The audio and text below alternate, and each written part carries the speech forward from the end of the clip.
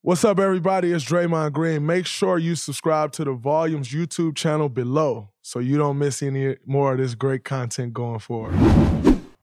I think a lot of people don't know. Coming out of high school, you were one of the top point guards in the country. It's great. But what most people don't know is you were also one of the top quarterbacks in the country.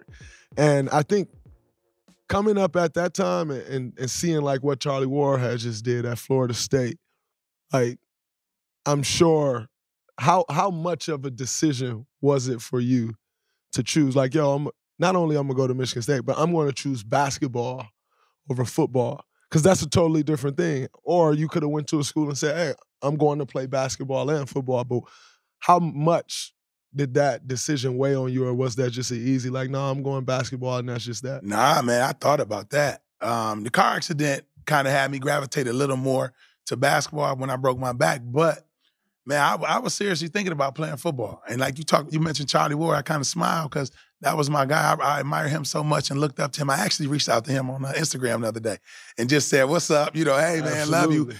Respect. Because he was a point guard, he was a quarterback. So I was seriously considering going to Florida State because I had just watched him. But Coach Izzo, man, he made it hard. You know, I couldn't tell him no. But even when I got here, I didn't rule football out. And that's one thing I love about Coach Izzo. Me and him was sitting and talking to Nick Saban. We together.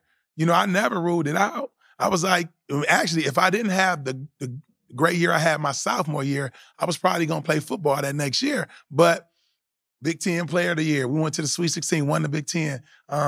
First team All-American that year with Vince Carter, which was a hell of a class.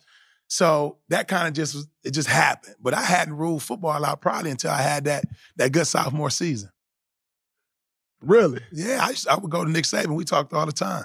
I was going to play football if I didn't have a good year. Iz probably would have loved you more. You know, he more of a football fan than basketball anyway.